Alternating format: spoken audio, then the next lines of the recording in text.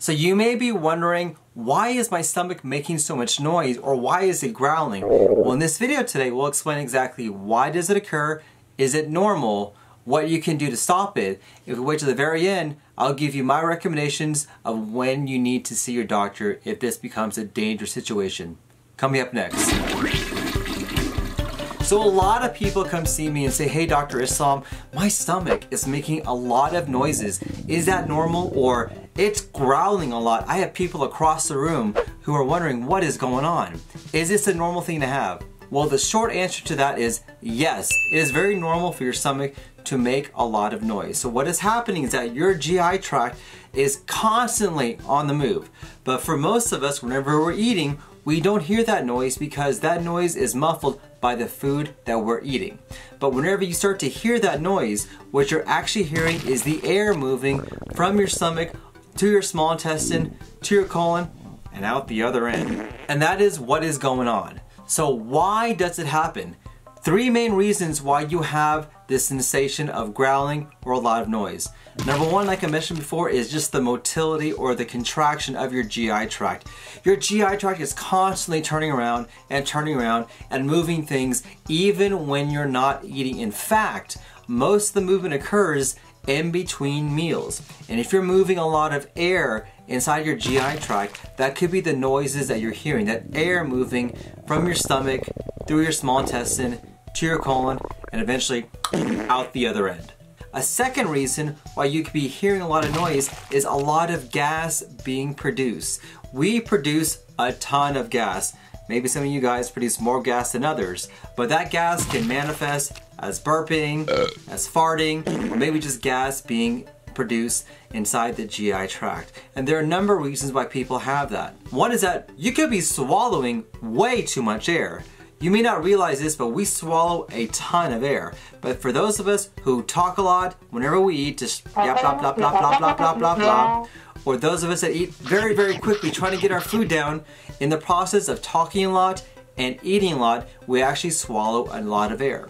But in addition to that, there are some substances that we cannot absorb properly, and because we can't absorb them, they produce a lot of air. Things like lactose, dairy, cheese, fructose, artificial sweeteners, diet drinks. All of these substances may have things in them that make it more difficult for us to absorb, and because we can't absorb it, it acts like an atomic bomb inside your stomach and all this gas gets produced. Very common problem to have. And then the third reason is a condition, a fancy term called visceral hypersensitivity.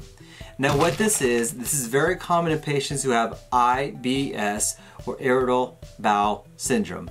It's like you have very heightened nerves. Your nerves are super sensitive.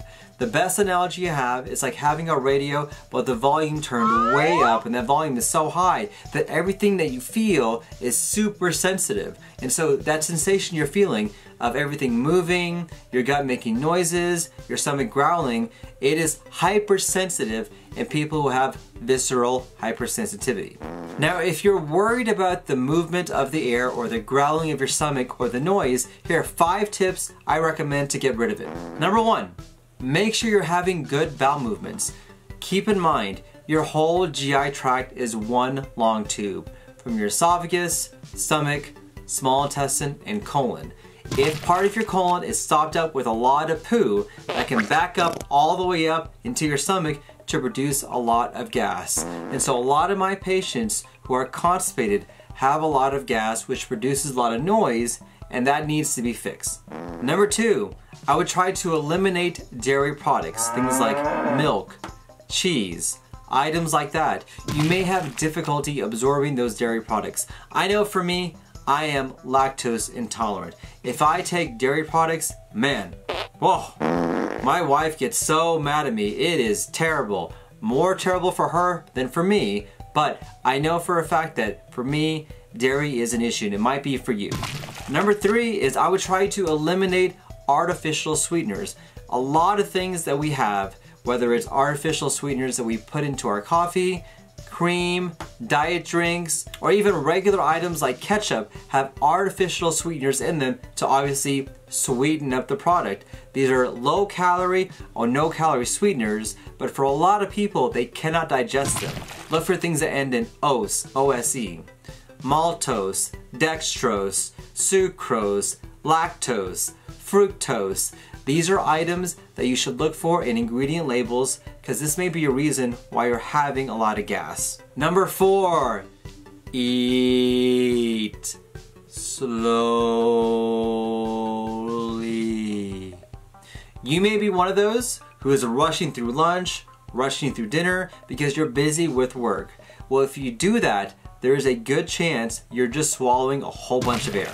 And then number 5, if you're using a straw, don't do that.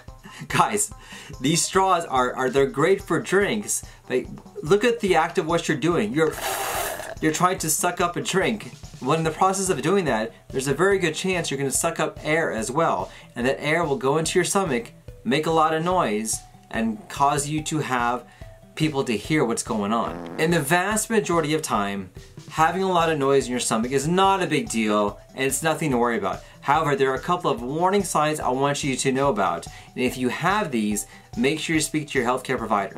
Number 1, if you have a lot of nausea and vomiting associated with stomach gurgling, make sure you speak to somebody about that because that could be a sign of an obstruction or something being blocked inside your GI tract. Number 2, you should not have a significant amount of abdominal pain. If there's a lot of pain associated with the noise inside your stomach, that is not normal. That needs to be further investigated. And number 3, if you start to notice yourself getting full more quicker than normal, your appetite's not doing so good, or you just don't feel like eating, that is not a normal thing to have. That needs to be further investigated. But in the vast majority of people, if you don't have these symptoms, it really is not a big deal if your stomach makes a lot of noise.